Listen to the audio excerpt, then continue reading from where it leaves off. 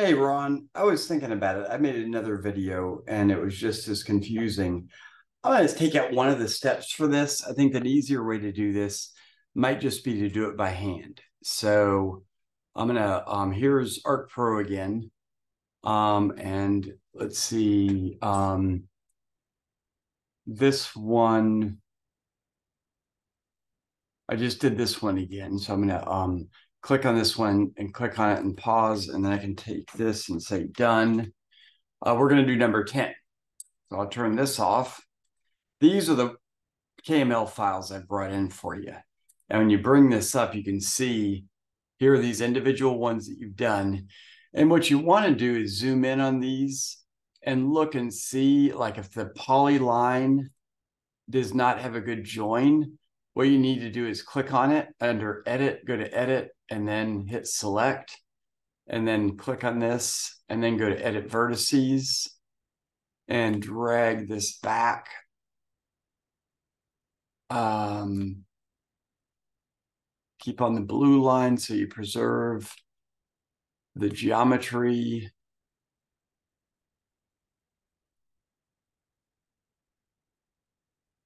And there. And hit check. And then that one's better. Otherwise, it won't join. So let's look at this one. Yeah, this is a big open one. So you want to double click on this one and bring this forward and then drag this down. And I don't know how you created the geometry on these, but I'm trying to keep the angles the same. This one looks pretty good, like it's pretty much closed. This one looks pretty closed as well. So what we can do at this point is now go to select, and we'll select up. I'm going to turn off points because that does weird things. Select all these polylines. And then what we'll want to do is we're going to want to construct polygons for this. So you go up here to the tools and you go down on this and construct polygons. And it brings up all this information. All you have to do is hit construct. And these will all turn into shaded polygons. And then you hit save. Now what we need to do is you'll notice that these polygons are now in Deed's new RON. And so Deed's new RON right here. So what we want to do is turn on points. And what we'll want to do is, in this case, when you click on points, what's showing is the name. And we want the pop-up information. So you go to labeling and change name to pop-up. And now what we can do is we can begin entering this stuff right here. So Deed code right here. This is going to be Virginia patent book 013:155. And when you hit enter, you just have to remember this is going to disappear. So VPB 013:155, enter, and it's that polygon's going to disappear. Now we'll go to this one. This is 015:24,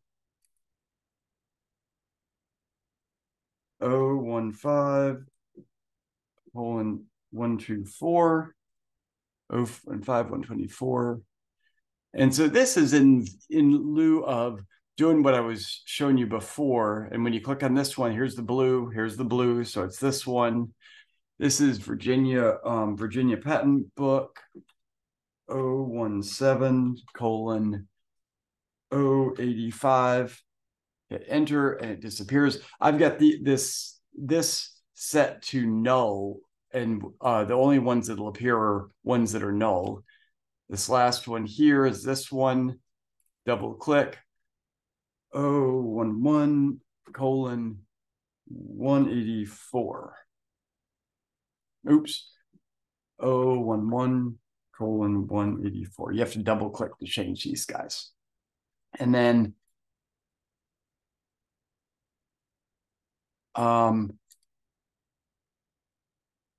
yeah, so and then these guys are gone and they're not appearing anymore. And so we've done number 10. So we'll click on this one, click on it lightly to change the name and say done. And then it's done. And so we can turn this guy off. So that's how you do it. And you just go through and do each of these like that. So hopefully this will be easier. Thanks, Ron. I'll show you this tomorrow as well.